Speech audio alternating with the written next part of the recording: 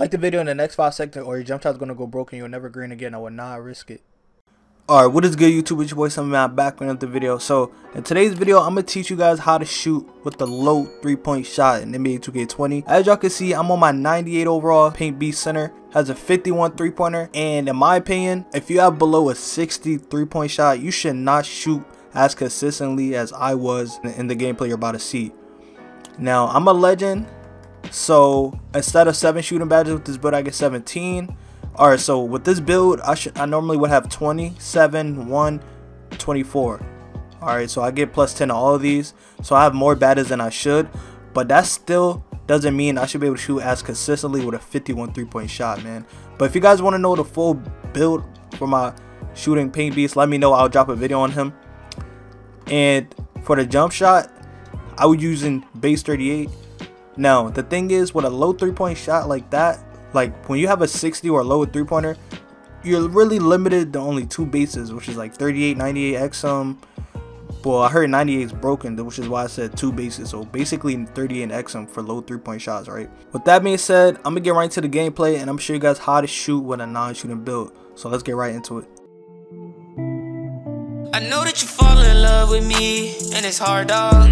Used to be fighting my love and protecting your heart like a guard dog, but you know that it's okay. I got your heart, I won't break. I got some more money, I went to the bank. He trying to ride the wave, he can't swim, so he saying. You say you got choppers, you shooting them. Alright, so y'all want to know how to shoot with a low 3-point rating.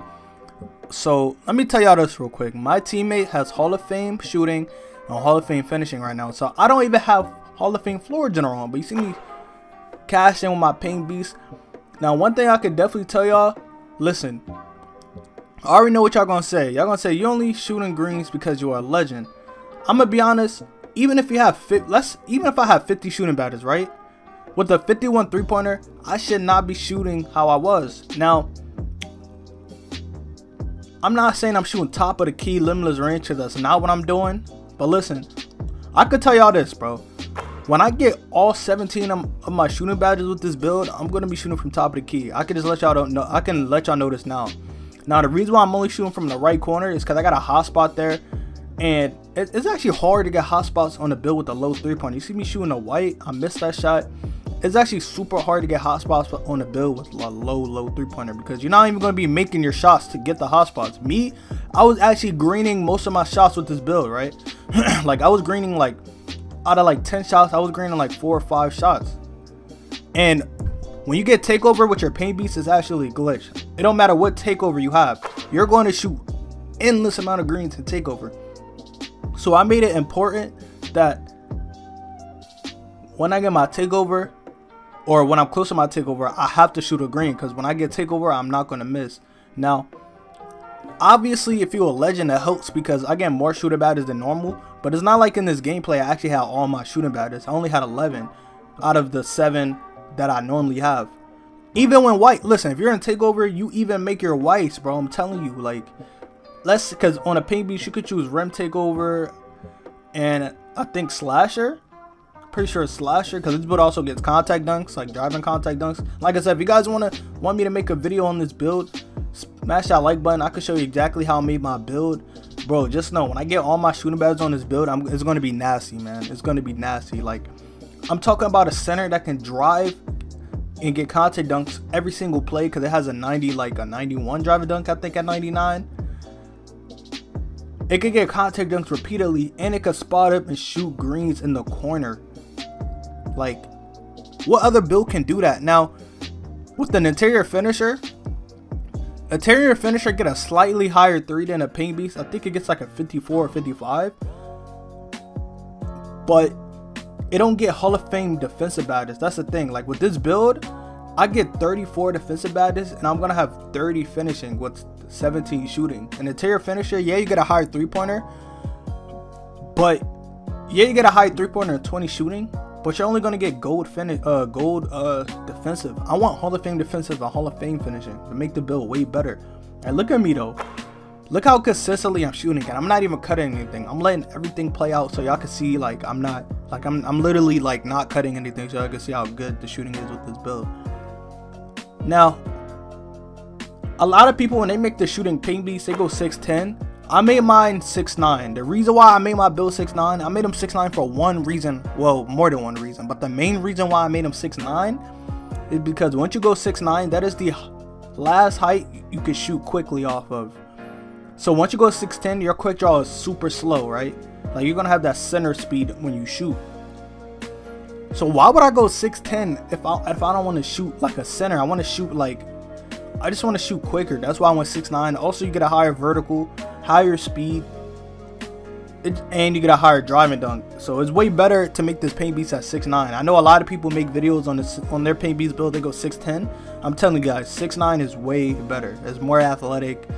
It's just better in overall in general. So if you guys make the shooting paint beast, I strongly advise y'all to go 90, or I said 90, go 6'9".